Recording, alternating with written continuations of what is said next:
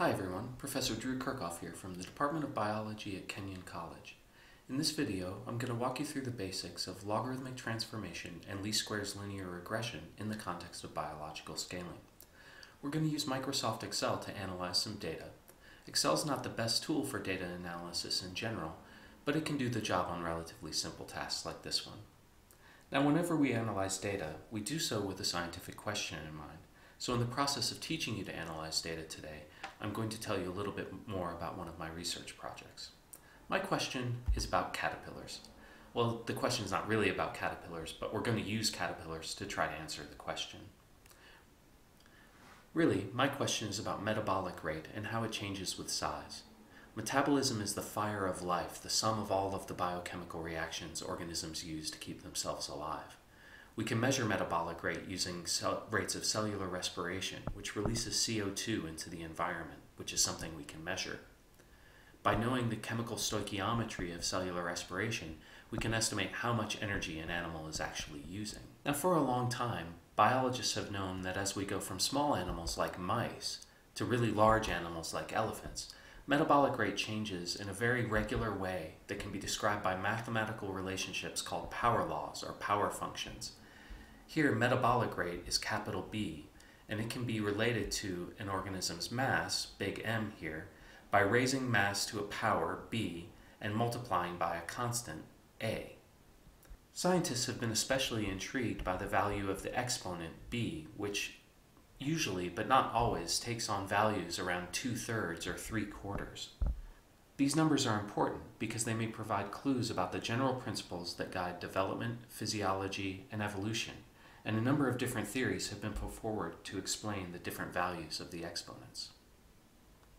So why caterpillars?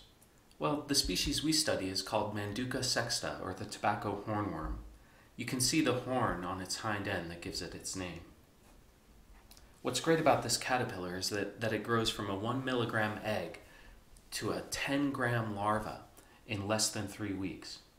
Now that may sound like going from super tiny to just sort of small, but it's a 10,000-fold change in mass, which is about the same as going from a guinea pig, a little bit bigger than a mouse, to an elephant. And as you can imagine, it's a lot easier to get a caterpillar into a metabolic chamber than an elephant. We use the caterpillar to conduct experiments investigating what controls metabolic rate. Of course, the first thing we need to know is how metabolic rate changes as the caterpillar grows. That's what we're going to investigate today. Does it follow a power function? Does the exponent take on a value of 2/3 or 3/4 or neither? Let's look at the data and find out. These are the data in Microsoft Excel. They were collected by my student collaborators Arian Messerman and Katie Sears. We published our original study in the journal Physiological and Biochemical Zoology, but in case you haven't read that journal article, the data are available on my course website. You can see that we have 5 variables in the worksheet. Manduca identifies individual caterpillars, age is in days, instar is the developmental stage. Each caterpillar goes through 5 stages, separated by molts during which the caterpillar sheds its head capsule, its exoskeleton, and its gut lining so that it can continue to grow. Mass is the mass on that day in grams, and CO2 is the metabolic rate measured in our respirometry chamber in microliters of CO2 per hour. So the first thing we want to do is plot the data. In particular, we want to make a scatter plot of points with mass on the x-axis and CO2 on the y-axis, since we're describing metabolic rate as a function of mass. First, highlight those 2 columns by clicking and holding and dragging across the 2 column labels. Then you just need to find the scatter plot, either by going through the Charts tab if you have one, or you can go through the Insert menu and find Insert Chart from there, depending on your version of Excel. From there, you may have to search around to find a marked scatter plot, and eventually you'll be able to have your graph appear, which now I'm going to make a little bigger for us. If you need more time to accomplish this or any of the other tasks, you can always pause the video. Then I can wait while you catch up.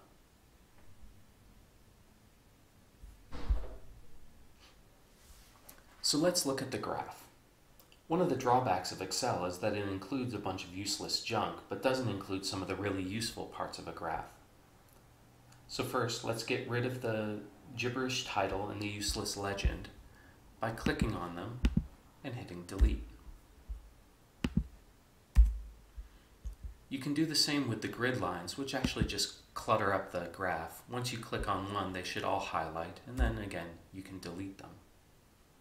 You will also want to add axis labels so that someone can actually read the graph and know what it says. To do so, click on Chart Layout, or you may have to go through the Format menu. Then you'll see the Axis Titles tab, and you can add a horizontal title below the axis.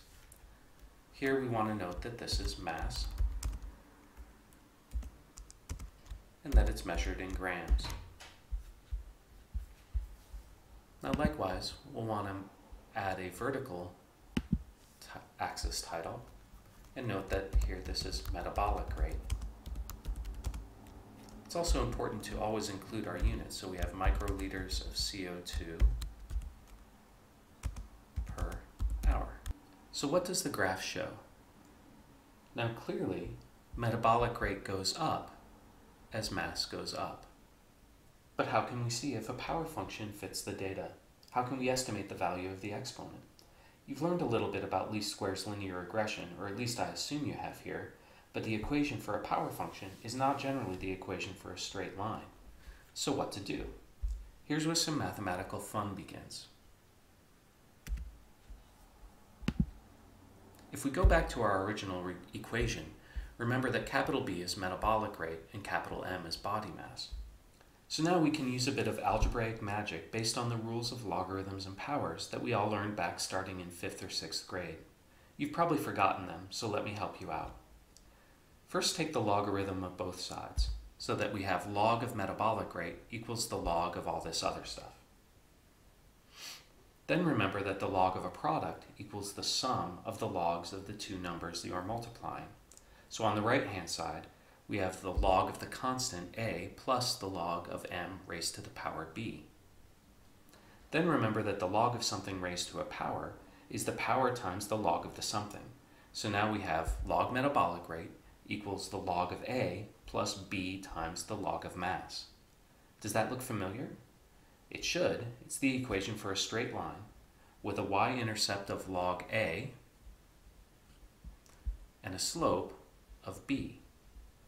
But notice that this line doesn't relate metabolic rate to mass. It relates the log of metabolic rate to the log of mass. So going back to our data, we need to calculate the logarithms of our two variables. First, I'm going to move this graph to the side.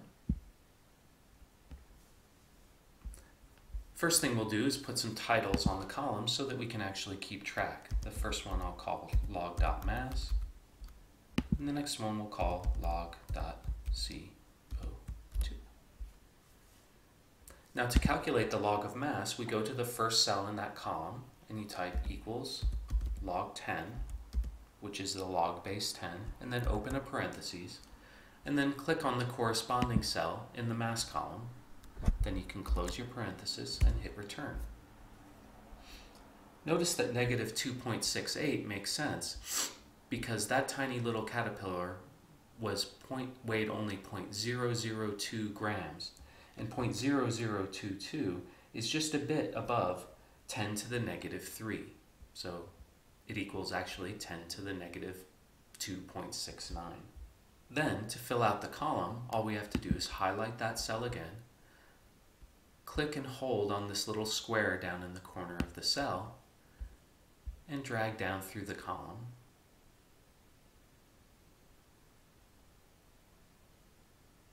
And it will perform the same operation on each of the corresponding cells in the mass column.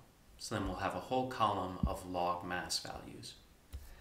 Now, of course, we could repeat the same process with the metabolic rate column, but since the two columns are side by side and in the same order, we can take a shortcut by just grabbing that little square again and dragging over to the next column. And voila, we have all of our log transform data. Just to make sure, we can go back up to the top and note 5.6 is just a little less than 10, which is of course 10 to the 1, and a bit more than 1, which is 10 to the 0. So 0.75 makes sense for the log of 5.6. So now we just have to make a new plot with our log transform data. Highlight the two columns, and again, select a scatter plot. And again, I'll make that a little bigger.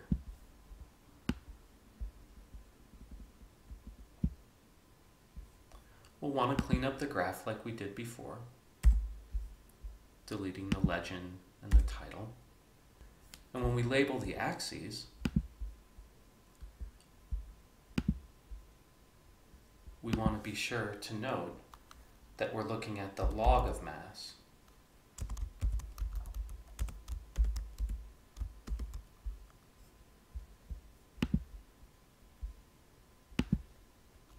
and the log of metabolic rate.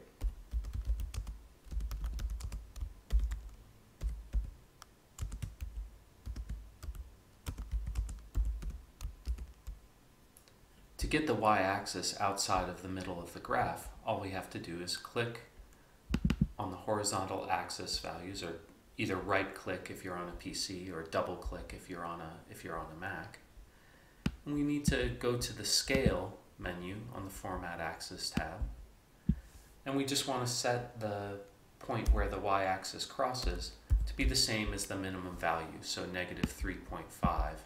We just put that into the vertical axis crosses at tab. And then the last thing we'll need to do is move this over just a little bit so it fits. We can move the chart, the axis label back a little bit. Oh, and we also need to get rid of our grid lines. So now I'm just going to move the graph so we can look at our original graph and our log transform graph side by side. You can see that the log transform data look a bit different. On our original graph, the data for all of the tiniest caterpillars, the first two instars, was very much crushed up down by the origin of the plot. On the logarithmic scale, those small caterpillars are a bit more spread out, and we can see this more linear pattern.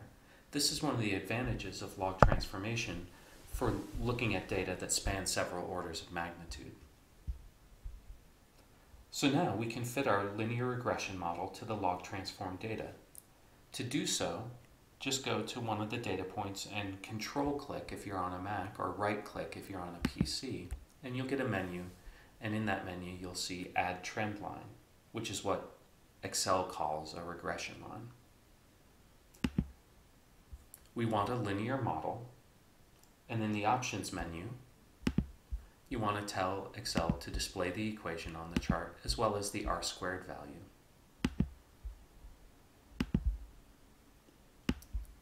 And we'll make this just a little bit bigger font so we can read it.